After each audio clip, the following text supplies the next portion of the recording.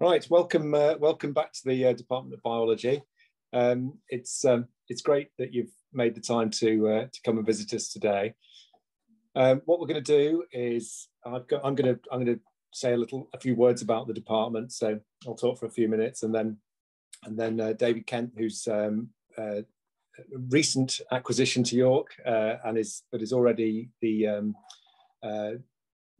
chair of the departmental research committee and deputy head of department for research. He's going to give a research talk, and then we'll look forward to having a chat towards the end of the hour. And so please, if you've got any questions or any comments you want to make, just pop them in the chat, and we can go through some of those when we get towards the end of the session. And if you want to ask a question at the end, then make yourself known and say something, and that'll be fine. So this is me. I'm James Moir, for those of you who don't know me. I've been head of department since the beginning of 2020, so this is a kind of order of events for the session today. So this is a view of the department from the west side. So this is the new biology teaching block, which has been in operation for 3 or 4 years. It's not been in operation as much as we'd like it to be in the last year and a half, though, of course. And it's what I'd like to start with is to talk you through a little bit about how things have been over the last 15 to 18 months with the strange world we now live in. We have managed for those of you who haven't been to York for a while, this building now contains the teaching labs for all of the undergraduate and postgraduate taught students, and we have been able to continue doing some practical work through some of the periods of the various lockdowns that we've had since March 2020. And so we've tried very hard to make sure that the current students have still had some practical experience. But most of the rest of the teaching, all the lectures and workshops and most of the tutorials have been delivered in this same sort of format that we're working on here, so online, on Zoom. As we get into the summer here now, we're kind of approaching a return to normality. So whilst the students haven't been around, we had an event for the graduating cohort last week, which was extremely nice to see the students who've completed their degrees under such strange circumstances. And we look forward to next academic year being a little bit more like normal, where we're expecting or anticipating or hoping that we'll be able to be back in rooms and seeing one another on a more regular basis.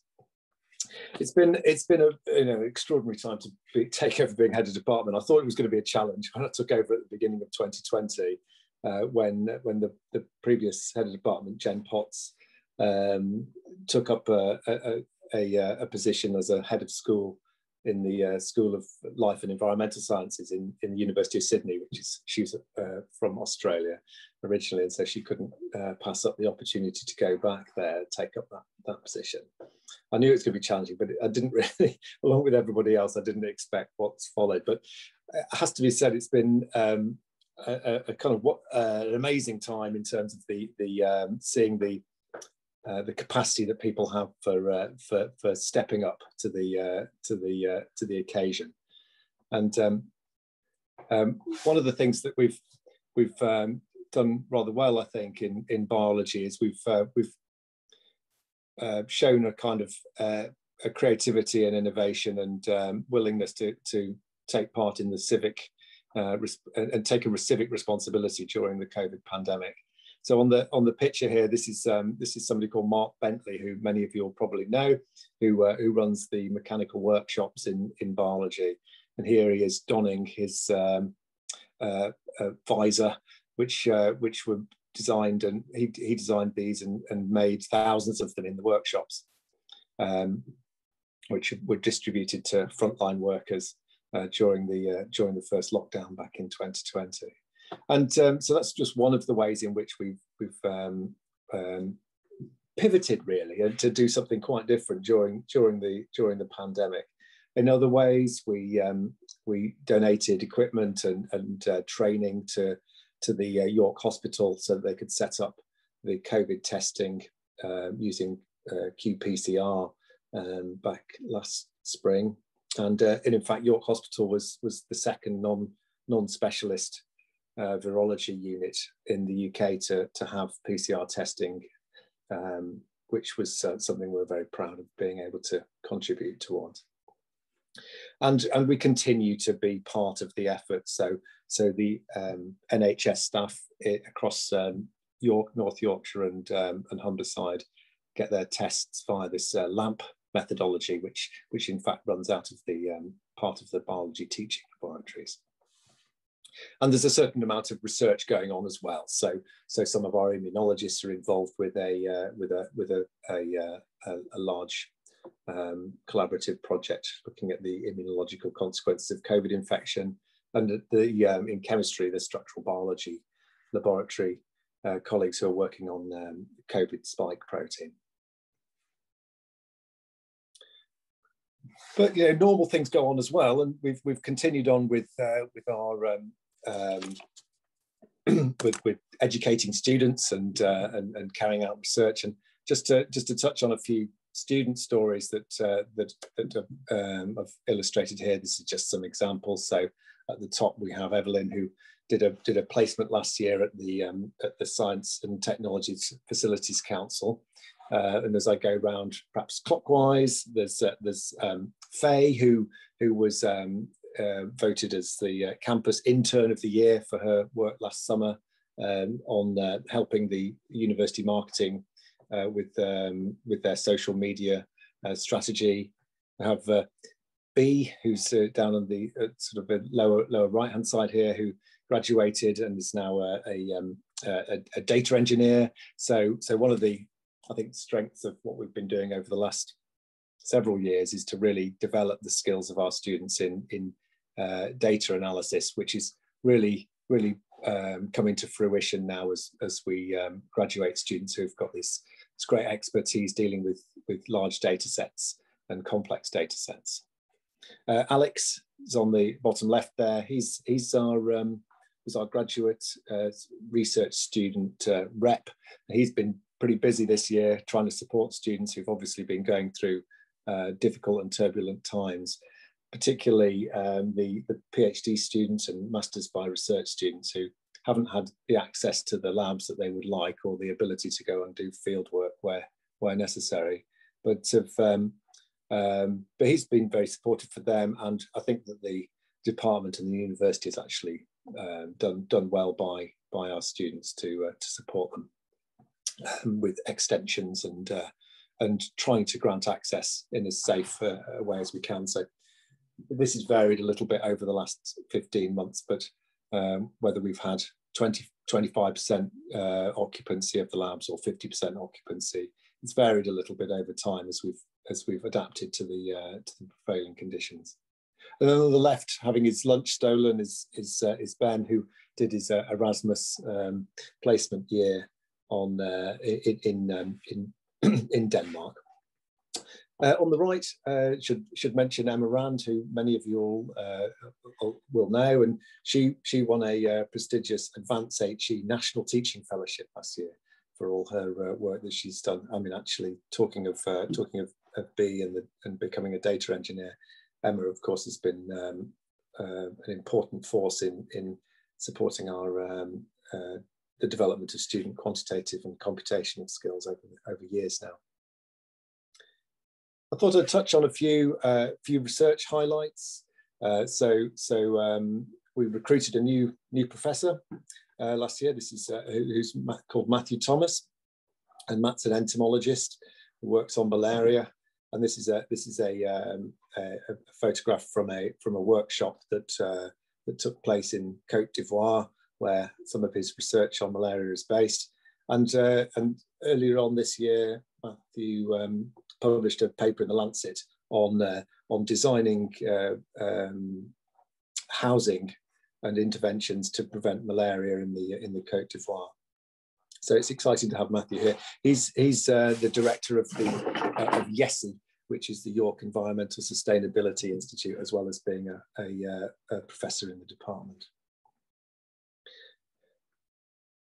Many of you will remember Simon McQueen Mason, who works in CNAP, and he's has a history of developing creative ideas around biotechnology. And one of the things that he's been working on recently is thinking about the fabrics industry and how that can be made more sustainable. He's been working with the Royal College of Art in London and using methods to allow bacteria to regenerate cellulose from discarded fabrics and agricultural residues. That's shown on the picture here. So there's just a couple of the interesting and diverse research projects which are going on in the department. And I could possibly go on for hours about different things that people are doing, but I shall resist that. We have said wave goodbye to some long-standing colleagues over the last year or so. So Harv Isaacs, Chris Elliott, and Debbie Smith, who you can see here, all retired over the last 12 months, but they're all still very much actively involved with the department in honorary or emeritus status. So we're still seeing them around, but they're no longer teaching on the front line, but they're still very much around the place.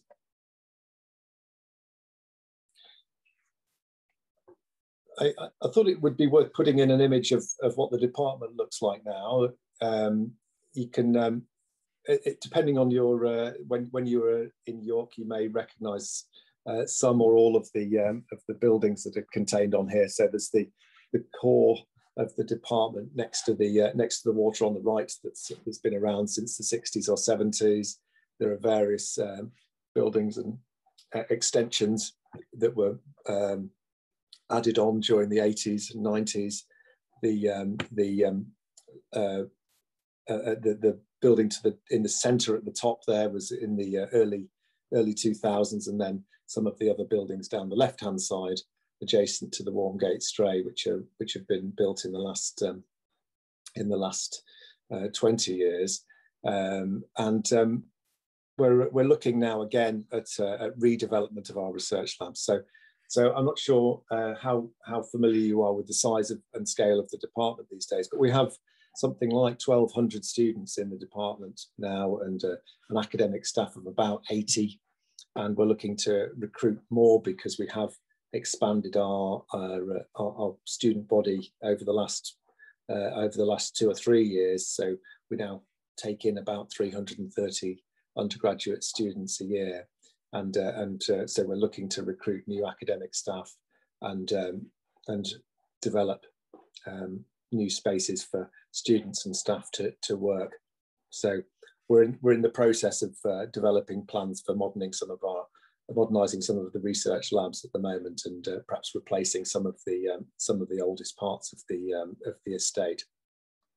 And that'll be a project which will probably take a number of years to come to fruition. But we'd like to keep you up to date with progress on that as we go through it.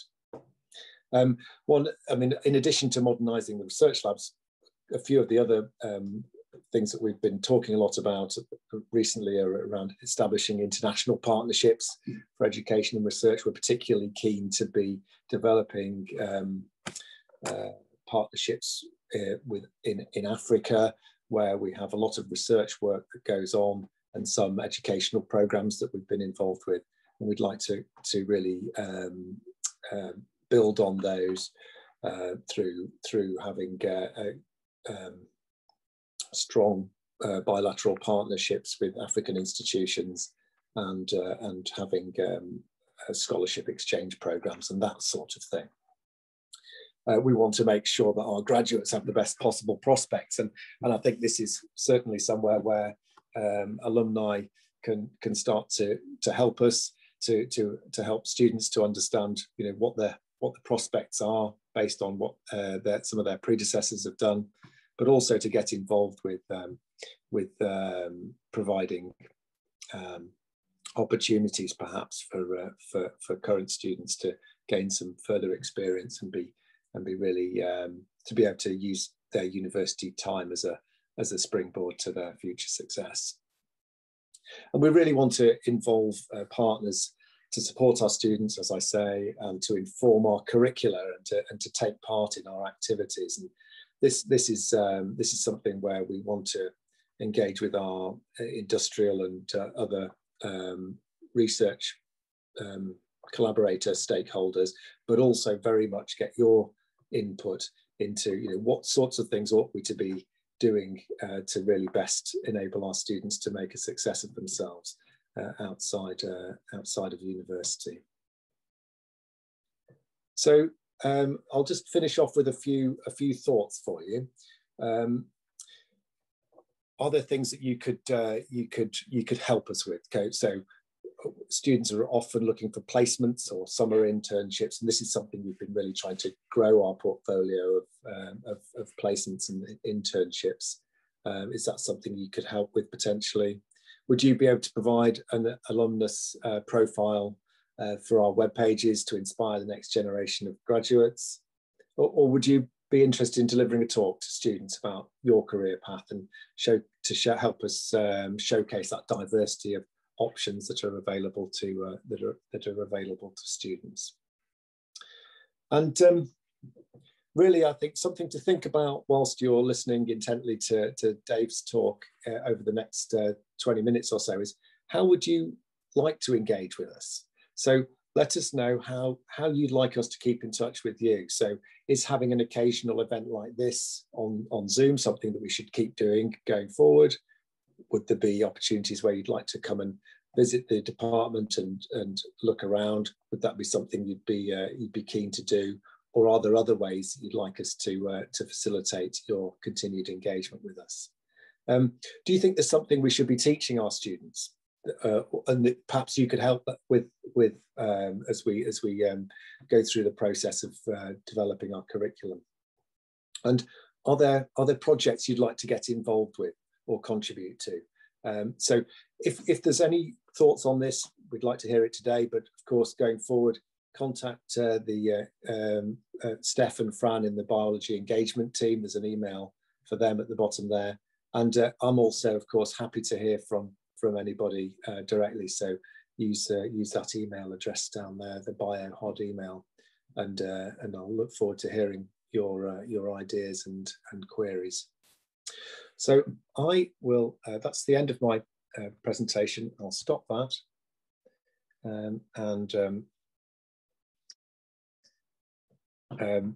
that's me done, and I'll hand over to Dave with for a research talk, and then look forward to having some questions from you later on. Thanks. Great. Thanks, James. Hopefully everyone can hear me, but please do let us know if you can't through the chat.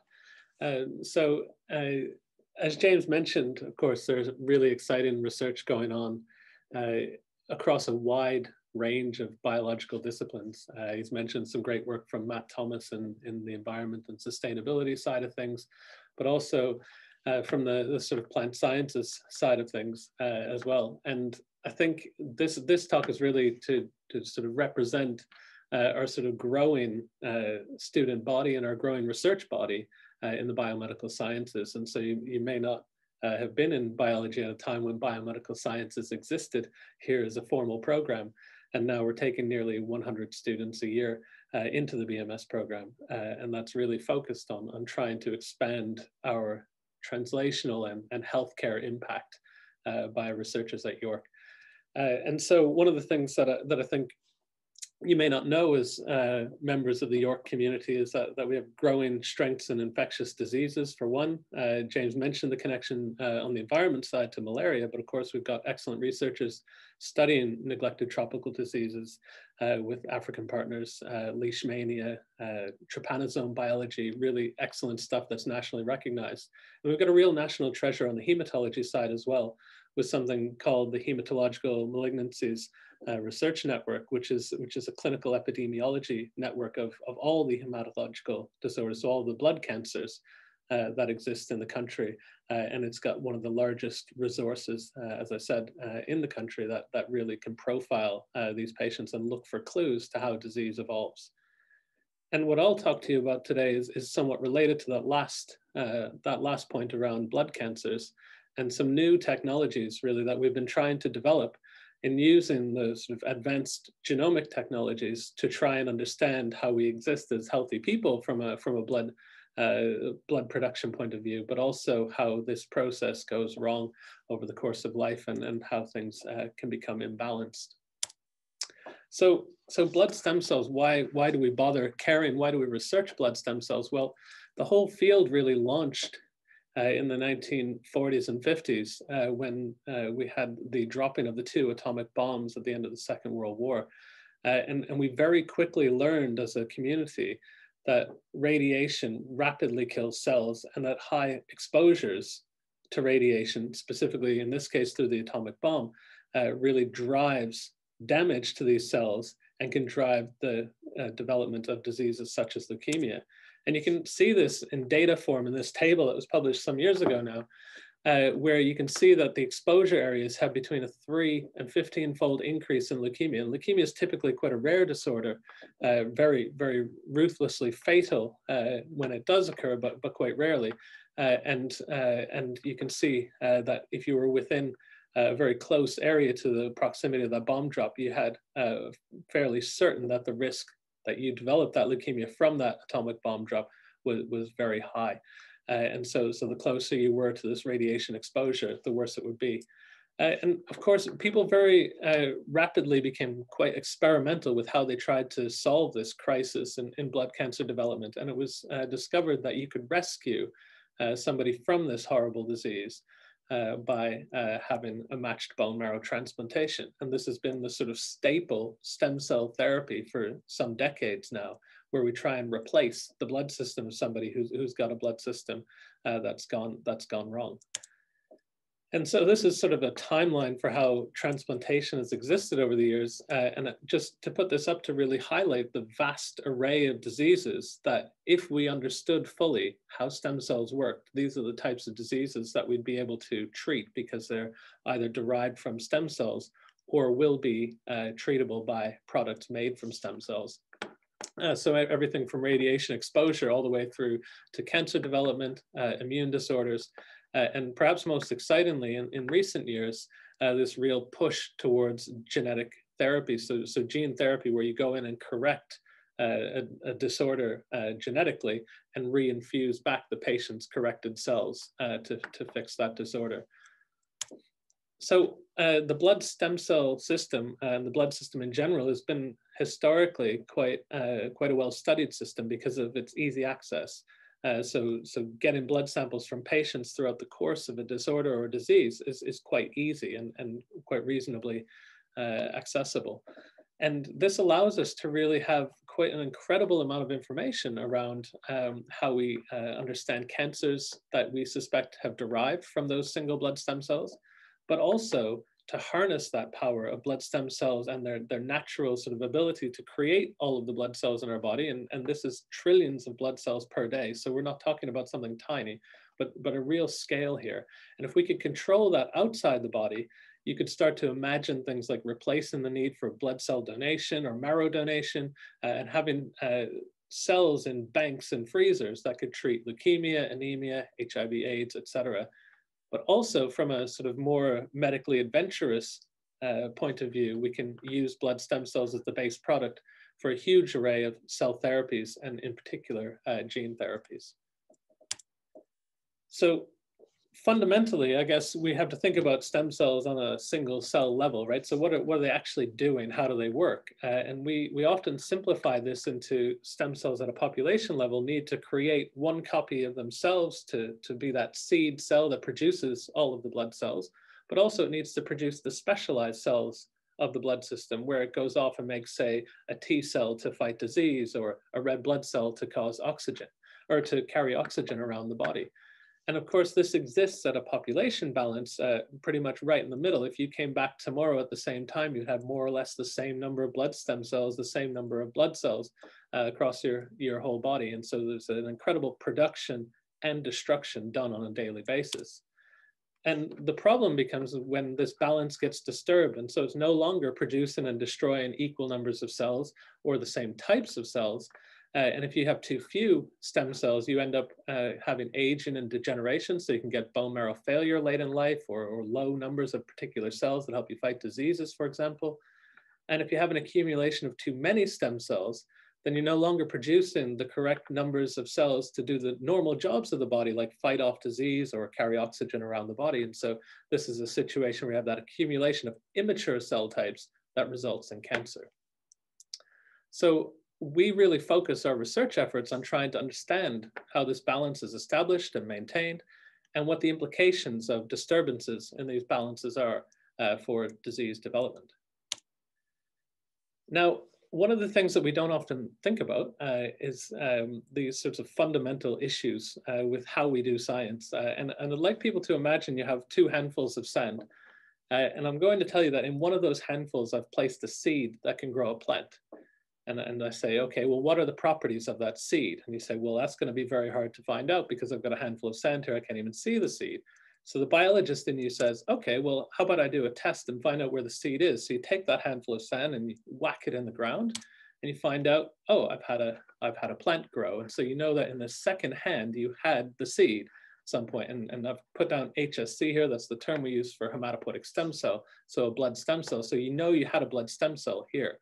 But the problem is now you've got this plant. And so you can no longer study the seed that created the plant. And so you still can't find out what the molecular nature is of that cell. And this is the fundamental problem with stem cell biology, is that we are always after the molecules that are driving the decision-making in a cell that we can't study, because in order to know it was there, we had to grow a plant out of it or grow a blood system. And so how do we get back to that cell? How do we understand or link the molecules in a cell before we have to assay it?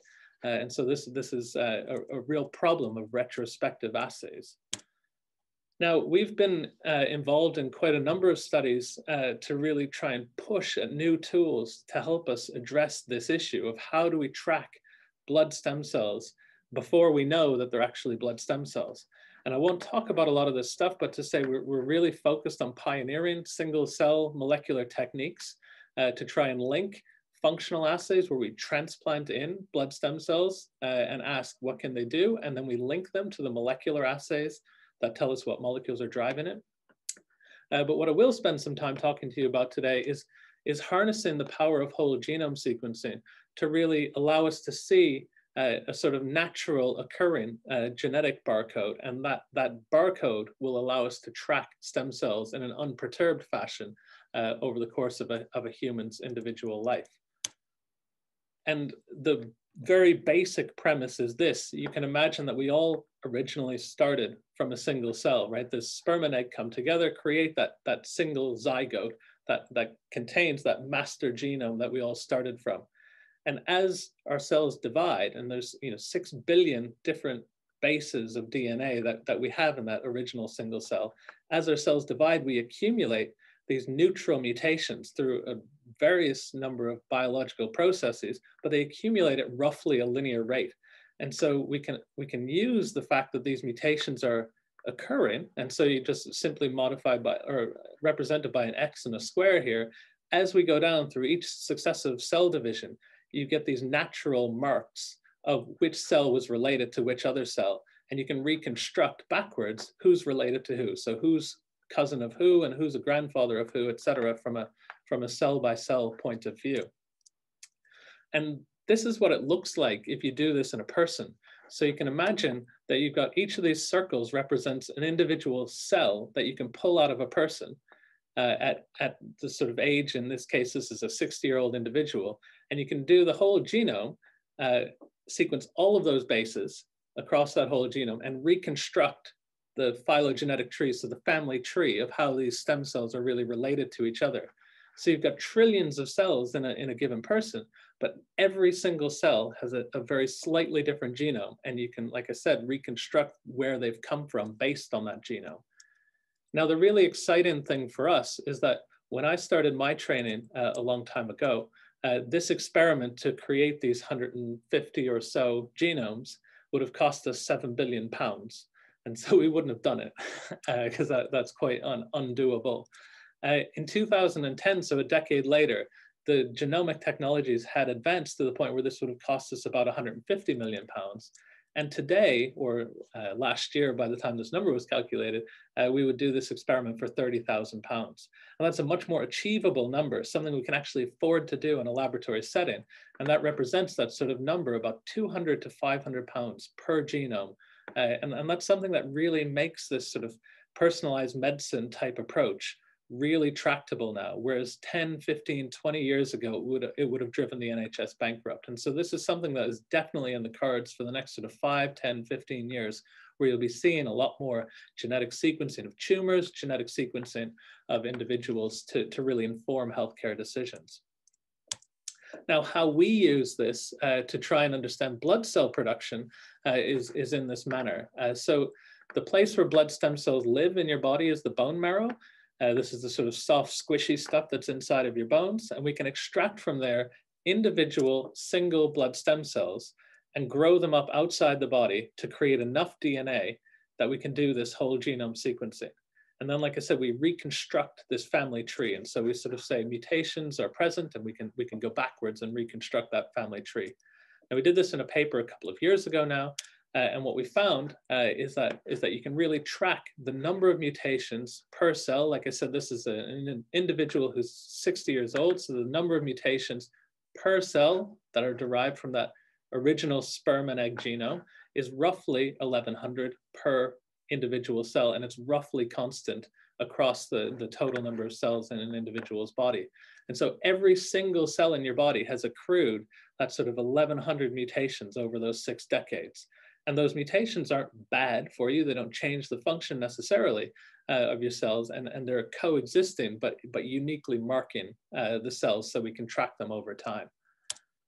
And this sort of technique allows us to count stem cells using a suite of evolutionary biology tools that are usually used to track how species grow over the course of time, and allows us to track those individual stem cells in an individual person over time as well, because we can now use genetic techniques to go in and look for descendants of each of these branches of the family tree later in life. And so we can go back into the same individual 5 years, 10 years later and ask, are certain stem cells producing more cells or fewer cells than we anticipated? And this really gives us a complete understanding of every single cell and the mutations that are present in those cells. And you can imagine if this person ever developed a cancer, we'd be able to track it back and have its full origins in this blood system. And so that would be quite a development to be able to study. But of course, we want to start asking that question a little more formally and a little sooner. So what about blood cancers in people? And so how do we study this in situations where we have, say, the overproduction of blood cells, such as these pre-leukemic disorders called the myeloproliferative diseases, or in stress hematopoiesis, where actually the pressure is on the stem cells to produce more and more cells because the body is genetically sort of failing to produce those cells. So a set of inherited diseases called bone marrow failure syndromes.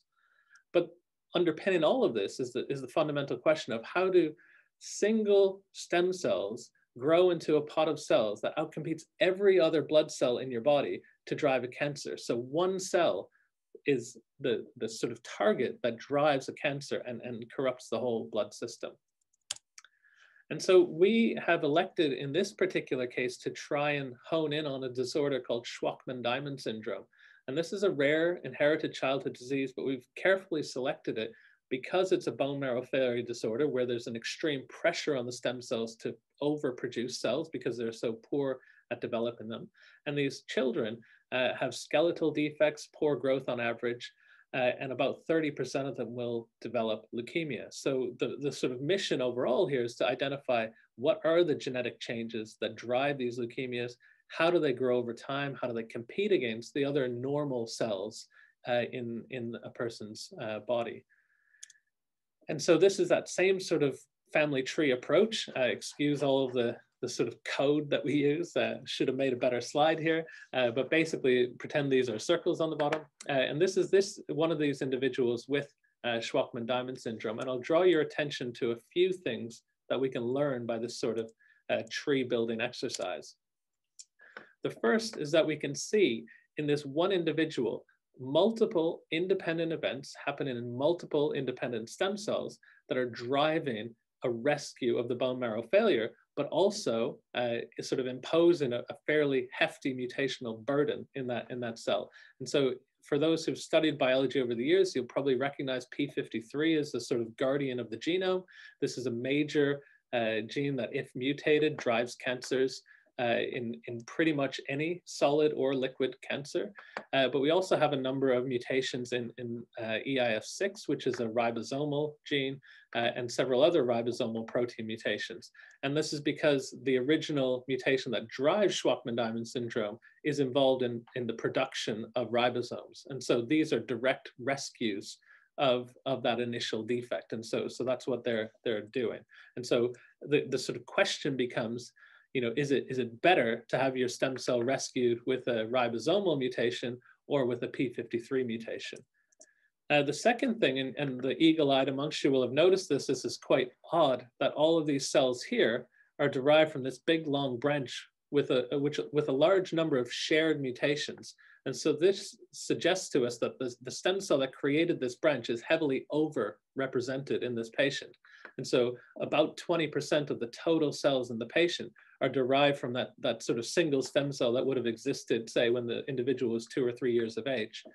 And that clonal expansion, we have looked exhaustively through this set of mutations to try and find a particular mutation that makes sense for driving it.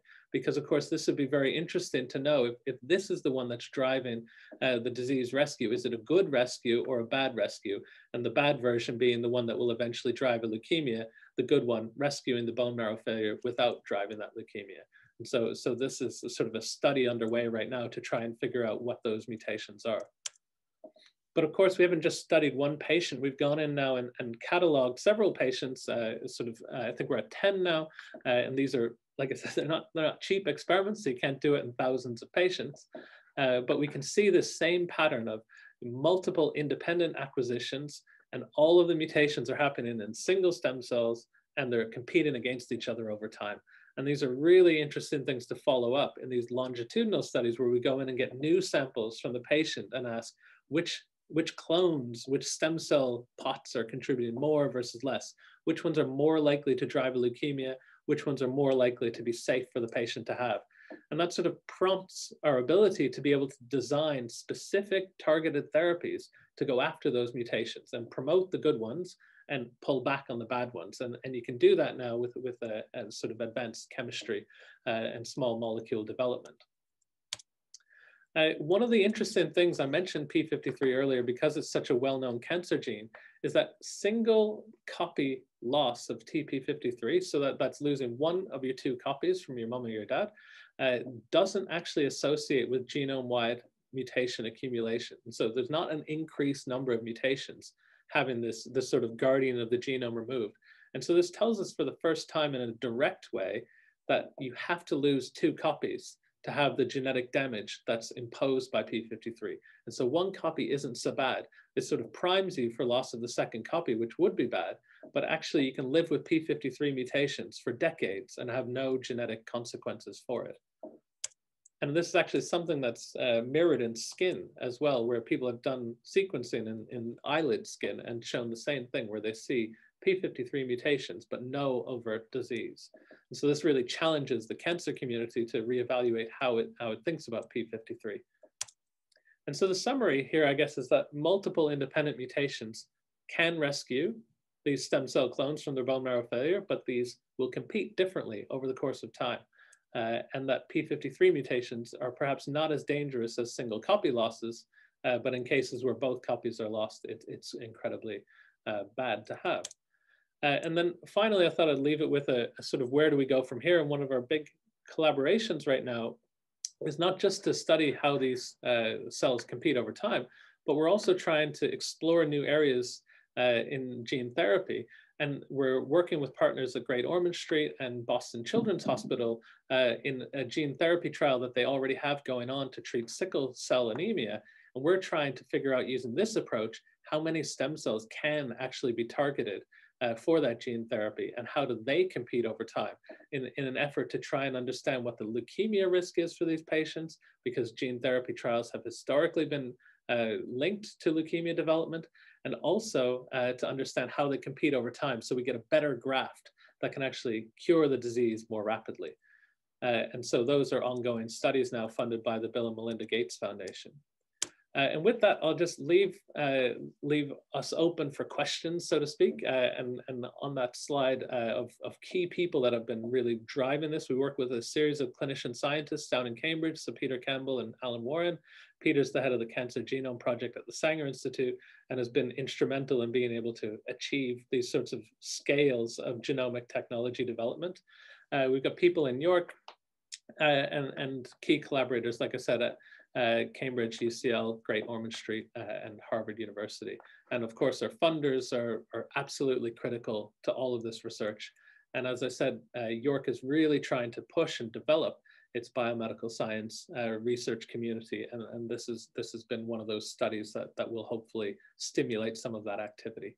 And with that, I'll take any questions you might have.